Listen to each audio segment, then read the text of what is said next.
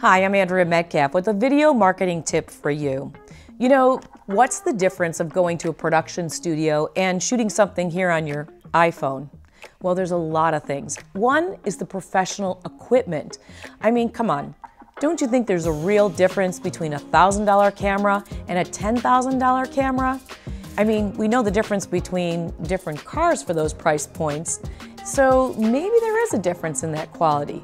Plus, the new cameras shoot in 4K, which is cinematography quality. What does that mean? Well, you can shoot in a large pixels per second, and you can always downsize it, but you can't go the other way. You can't take something that's shot in 1980 and boost it up to be able to spread it out across a giant screen. So keep that in mind that professional equipment is really important in your video marketing. Now also think about where you could put this video.